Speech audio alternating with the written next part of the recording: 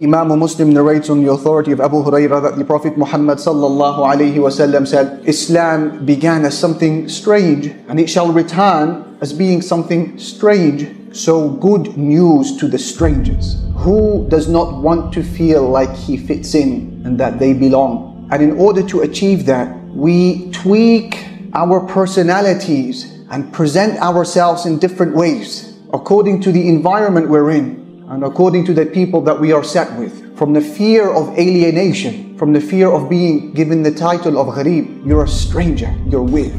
But subhanAllah, the Prophet ﷺ emphasizes that there is one thing that you should hold on to through it all, and that is your deen. You don't lose your principles when everybody else loses their principles. If everyone else in the world becomes dishonest, you don't lose your honesty. If everyone else in the world cheats, you don't lose your integrity. If everyone else in the world slanders, then you keep your tongue safe from that. If people harm each other as commonplace and as norm, you don't harm anyone. And instead, you make it a point to say that I will be from the one who is oppressed, not from the one who oppresses. If oppression becomes that which overtakes a society altogether. To hold on to what is so precious to you, your faith, your iman, and to make it so independent of anything else that's happening around you, whether it is changing circumstances or changing trends. And what is very interesting in this regard is that the challenge becomes for the believer in these types of times to simply hold on. And that holding on in and of itself is extremely praiseworthy. When the Prophet ﷺ mentions in the famous narration that, or what comes after you, are days that require great patience, and that patience in those days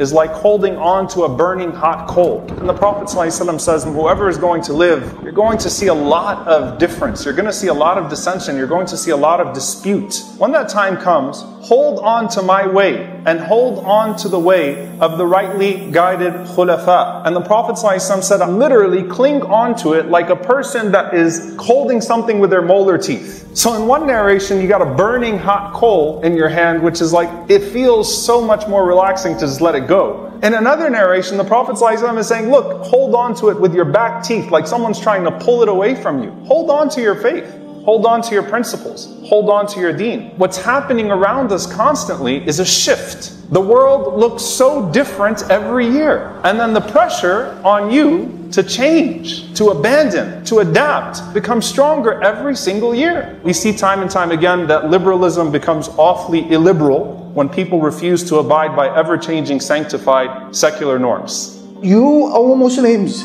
will be usually a minority amidst a non-Muslim majority. Allah Jalla Jalaluhu said, لَقَدْ جِئْنَاكُمْ بِالْحَقِّ We've come to you with the truth. وَلَكِنَّ أَكْثَرَكُمْ لِلْحَقِّ كَارِهُونَ But most of you despise the truth. Most.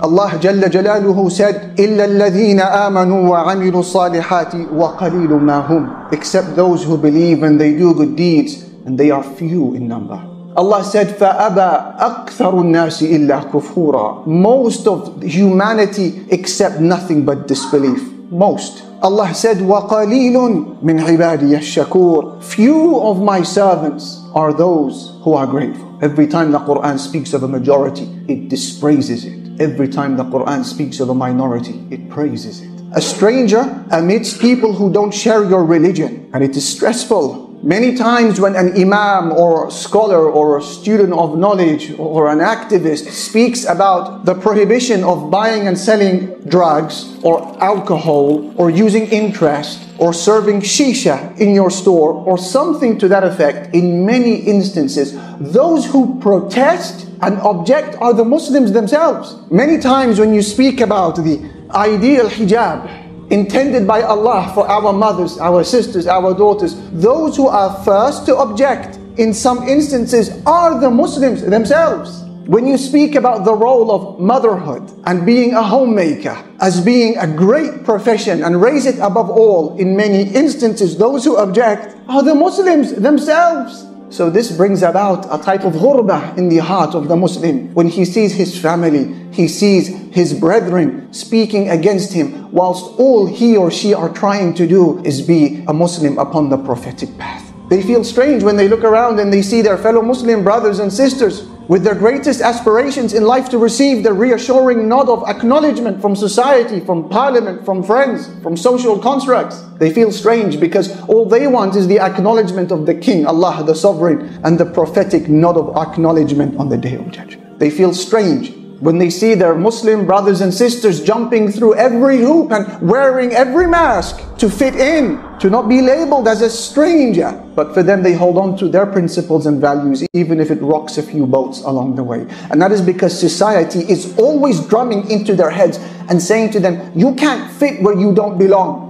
So they've given up trying to fit in at the expense of their principles, and they have chosen to not compromise. They have chosen to inhabit planet Earth on their own terms, on their own conditions, as practicing Muslims who will not compromise. You're actually enduring hate just because you're doing the same thing that your parents did and that your grandparents did, and you're worshiping with a religion and abiding by an instruction that's 1400 years old. And you didn't get the memo on Twitter that things have changed yet. And you're trying to maintain and hold on, and that takes a level of endurance. And sometimes that comes with great sacrifice, and sometimes that comes with great abuse. Muhammad Ali, of course, rahimahullah ta'ala, one of the most celebrated people in American history, and certainly the most celebrated American Muslim in history. When he refuses to be inducted into the draft, he was the most hated man in the country.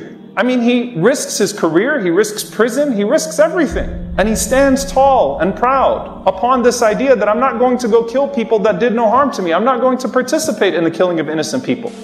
I will not go 10,000 miles from here to help murder and kill another poor people simply to continue the domination of white slave masters over the darker people of the earth. And shoot them for what? They never called me nigger. They never lynched me. They never put no dogs on me. They never robbed me of my nationality, raped and killed my mother and father. What I'm going to shoot them for what? How can I go shoot them? Them little poor little black people, little babies and children and women. How can I shoot them poor people? Just take me to jail.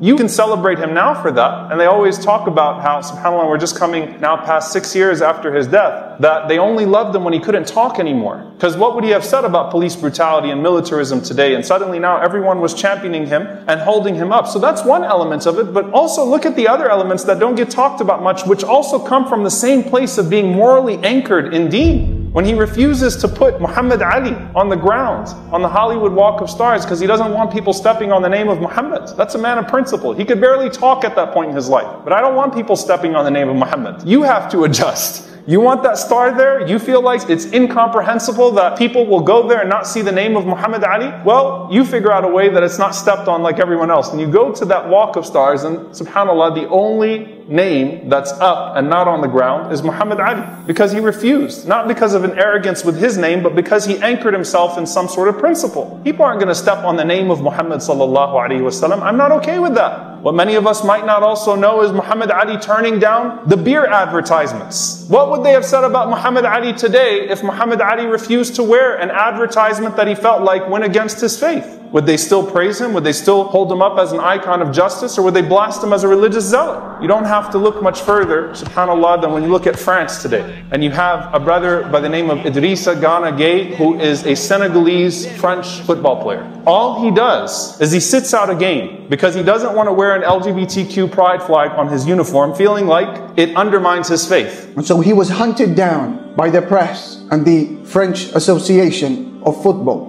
And they said to him in an arrogant manner that one of two situations apply. Either these rumors that you're not supporting the LGBT are true, in which case you are to know that there are going to be consequences for your action, and to realize the impact of your behavior, and to realize the grave mistake you have committed, they say to him. Or either these allegations are false, in which case we invite you to send a message of support, and you are wearing the t-shirt, send us a picture. He's lynched in French media. All sorts of racist rhetoric is hurled against him. There are calls for discipline. All he did was take a dignified stance. Man said, I have deen. This is my deen. How do you describe his situation now amidst this avalanche of condemnation? Gharib, a stranger, is a good word to describe him. And many other Muslims who simply want to be as Allah intended. We need people of azm, people of determination, people that have confidence in their faith, people that will not buckle, people that draw from something greater in terms of strength. And my sincere nasiha to everyone and myself, if you have to lose everything in life, don't lose your deen, don't lose your iman. It's the most precious thing, the most precious provision, that which you will need in your grave, and that which you will have, bidnillahi ta'ala, when you stand in front of Allah subhanahu wa ta'ala, that will make all other sacrifices worth it. وَتُوبُوا إِلَى اللَّهِ جَمِيعًا أَيُّهَا الْمُؤْمِنُونَ لَعَلَّكُمْ تُفْلِحُونَ. And we all repent to Allah subhanahu wa ta'ala and turn back to Allah subhanahu wa ta'ala. O believers, so that we may be successful. Learn to compromise in everything except for your deen. Learn to compromise in arguments. Learn to compromise in your family relationships. Learn to be someone who's kind, who's courteous. Learn to be someone who's dignified in the face of insults. Learn to be someone who's always in a place of showing rahmah and mercy, but don't compromise on your deen. Assalamu alaikum. Islamic Motivation Dinjon and Dinjon Bangla is our official channel. Visit our description box and pin command to buy some Islamic products. Thank you. Assalamu alaikum. Islamic Motivation Dinjon and Dinjon Bangla is our official channel. Visit our description box and pin command to buy some Islamic products. Thank you. Assalamu alaikum. Islamic Motivation Dinjon and Dinjon Bangla is our official channel.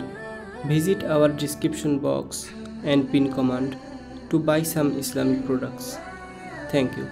Assalamu alaikum. Islamic Motivation Dinjon and Dinjon Bangla is our official channel. Visit our description box and pin command to buy some Islamic products. Thank you.